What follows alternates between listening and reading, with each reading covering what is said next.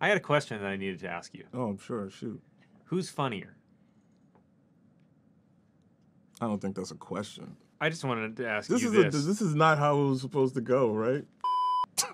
New York After Dark is coming to Peacock. What a name. Thursday, live. What can audiences expect? They can expect live comedy. It'll be like what you'd expect at any show in New York City after dark, with really funny people being funny, having a good-ass time. And we've got a little secret. Actually, it's a pretty big secret. Well, now you got to give the people something. No, I'm not saying a word. Oh, then people won't know to tune in. Come on, tell them a little. Like how we're hosting a live comedy event streaming only on Peacock September 12th. Exactly. Or how it's called New York After Dark, and it's a comedy show that only features drop-in comics. Boom, you nailing it, dude. Michael Chase phone numbers. Whoa, hey. I, for one, am excited.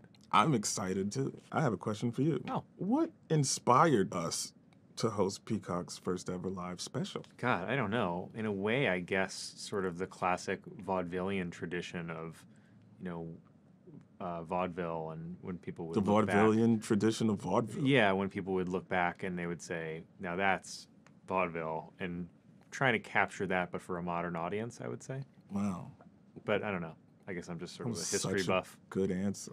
Thank you. You killed it. This is live. The special's live. So anything can happen. So I'm curious, how racy and shocking do you think we're going to get? I don't think it's going to be too racist. I think it'll be... Did I misunderstand your question? No. Actually, go ahead. I don't think I'm it'll be curious. racist. That was my follow-up. I don't think it'll be that racist at all, actually. Okay. I mean, okay, well, counterpoint. In fact, I'll be shocked if it is as racist as you want it to be. And I have a question for you. Oh, okay. Are you nervous? Am I nervous? I don't know. I'm...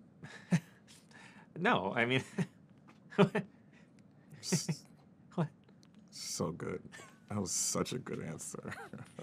Thanks. I've been doing more acting. What was your first impression of me? My first impression of you was, hey, I'm Colin Jost. And then they was like, that impression's me.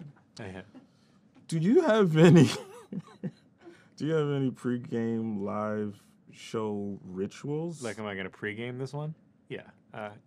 Yeah, let's get hammered, bro. Yeah. Let's do it. We can, because it's live.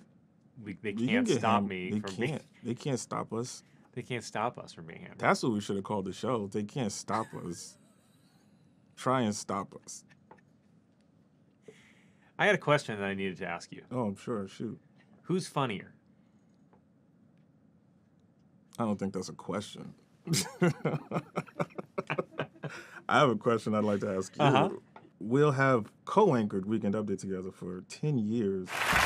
Good evening. Welcome to Weekend Update. I'm Michael Che. I'm Colin Jost, and here are tonight's top stories. How should we celebrate our anniversary?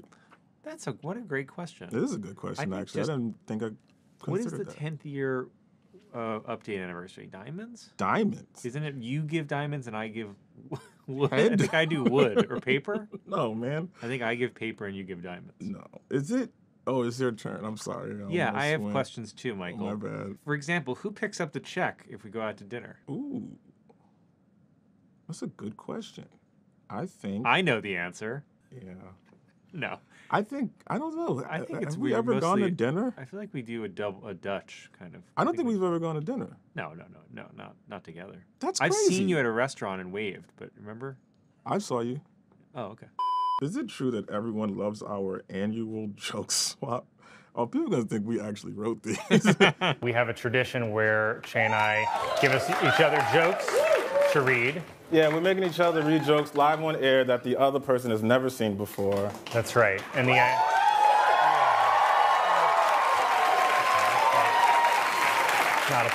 not applaud yet. The idea is, of course, to give each other fun jokes, almost supportive jokes that would never ruin our summer or our career. Yeah, but before we start, last time we did this, I hired an actress to pretend to be a civil rights hero. And that was low. So to make it up to you this time, I invited an actual practicing rabbi. Please welcome Rabbi Jill.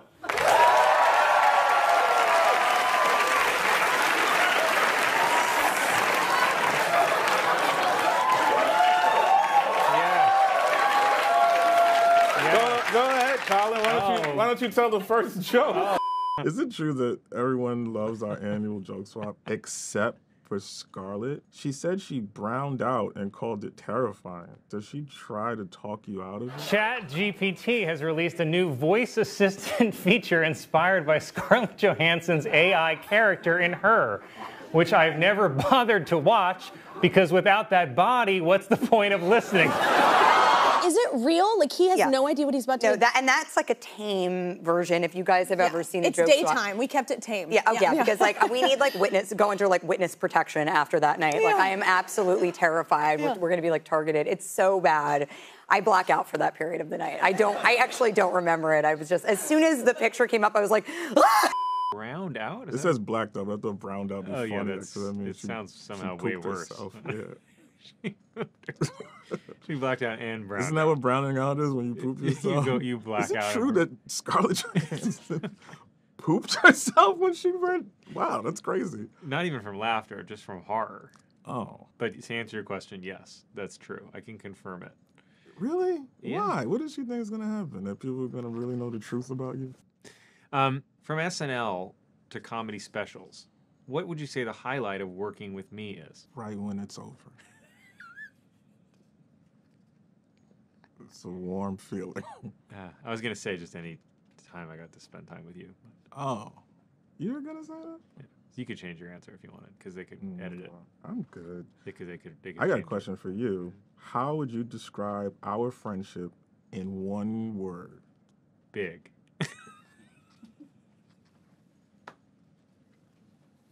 Harvard, huh? Big. I just wanted to ask This you is this is not how it was supposed to go, right? But go ahead. Know. My final question for you is: I got like 6 more. Oh, okay. I was kind of skipping around. Okay. Did you worry about me in Tahiti? How would you critique my Olympic coverage in the midst of my coral-related injuries? I saw none of it. Uh-huh. I knew nothing about it. People were messaging me asking me if your foot was okay. Right. I ignored the messages. Mm-hmm. I think I texted you one time, like, hey, what happened to your foot? Mm-hmm. But I don't think I hit send. I don't care. And so, I mean, I could send you stuff or whatever, like links and stuff.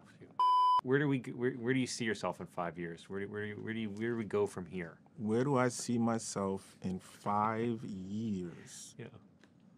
Ooh. I don't know. Maybe outside in a trench coat after a show with the fans, trying to get the cast to remember me and take me on tour with them, and I can provide for my 5-year-old child. I don't know. So you're planning to have a child like now, like not right even... now. I feel like we're gonna bottom out after Thursday, man. Yeah. Let's just get crazy.